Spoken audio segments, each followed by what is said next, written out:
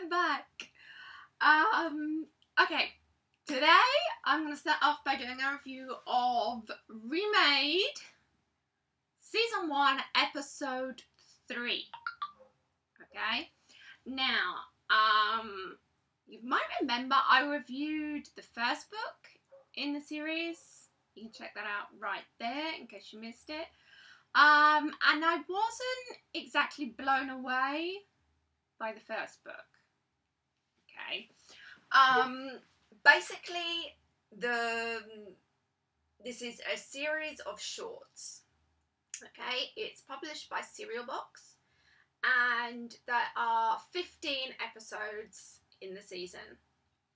Okay, now I got copies of a lot of the books from the series via Net Galley. Okay, I got the first one, which, like I said, I wasn't blown away. I was expecting a lot from this series, because the actual series description was really, like, gripping. You know, these teenagers who die and get remade, and there was this whole... It sounded awesome. And then book one was okay. It was a bit confusing in places and things. Didn't really convince me fully about the series. It did pique a little bit of curiosity to read the other books that I'd been sent, because at that point I'd been sent books 3 and 4 as well. So I got 1, 3 and 4 from the publisher. And I was like, okay, it's enough that I'm going to read 3 and 4. Not enough that I'm going to buy book 2, though. Okay, now that would have been a completely different story had the first book in the series been episode 3. Episode 3 did a much better job of living up to expectations. Basically, I mean, they seem to all have the same kind of format for the book. So you get like this little glimpse at the beginning where you get insight into their real life before they die. And then it flips over to after they've been remade, and then the story progresses through there. In each book, you get taken into the life of a different character. These characters then cross over and get revealed more about them through the stories of the other characters in the other books later on in the series. I hope that made sense. Anyway, in this one, this is Perilous Home. This one's written by Carrie Harris. Again, that's the cover there. In this one, you got... I'm terrible at pronouncing names. Nevaeh. I have no idea if I'm pronouncing the name right for that. Nevaeh. Nevaeh? Anyway, that aside, basically in her real life, she is very ill. Okay? And so she's growing up in a hospital bed. Not so great. So, for her, when she discovers this kind of afterlife that's being remade and things, it's amazing because she finally has a healthy body in which to live. So that element of it was pretty cool as well. And also, I liked... this one did a much better job of revealing things about the characters and the storyline as well, and setting up future storylines, which I'm going to be curious to see how they unfold in the other books as well, which was something that the first book was lacking in the series. So anyway, based on this book, which is book 3, again, I did not read book 2. I read book 1 and skipped straight over to this one, which is book 3.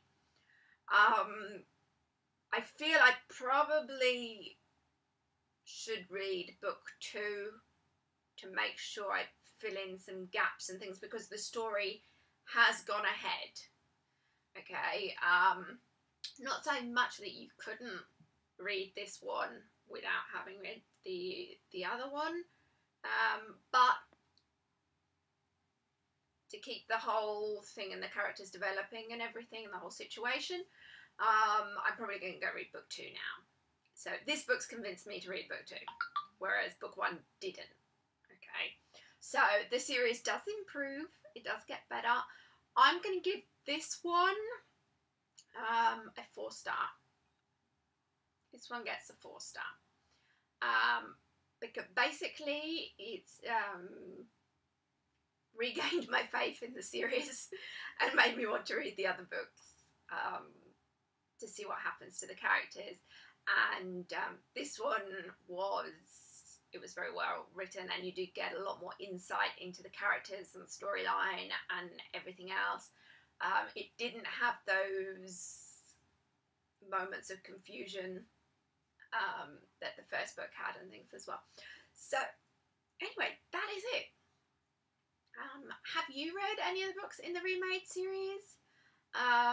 What did you think of them as well? If you have read book 2, then please fill me in the comments.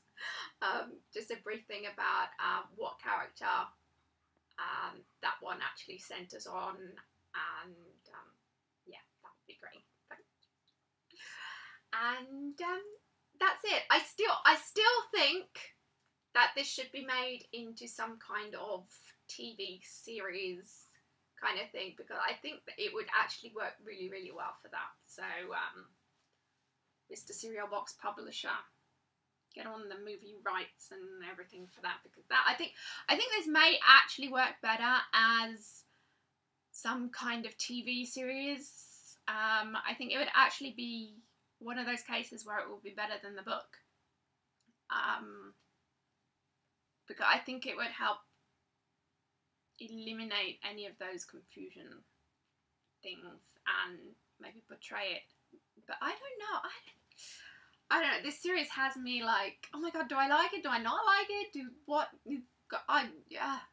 It's one of those, but like you have to read it so that you can be sure of like how much you like it. If you don't like it, if you do like it, if you really like it, because there's moments where it like goes through the whole thing. So anyway, I'm rambling, so I'm going to stop right now. That's it. Thanks for watching, and if you've liked this video, then please give it a like, and don't forget to click the subscribe button as well, so you don't miss out on new uploads, because I'm now, at least for the moment, down to reduced meds, so I'm getting back into the videos and everything on the bend. So hopefully normal programming will resume now. And I got to catch up with all the book reviews and tags and everything else that I've missed out on over the past couple of weeks. So anyway, that's it. I will see you next time. Bye!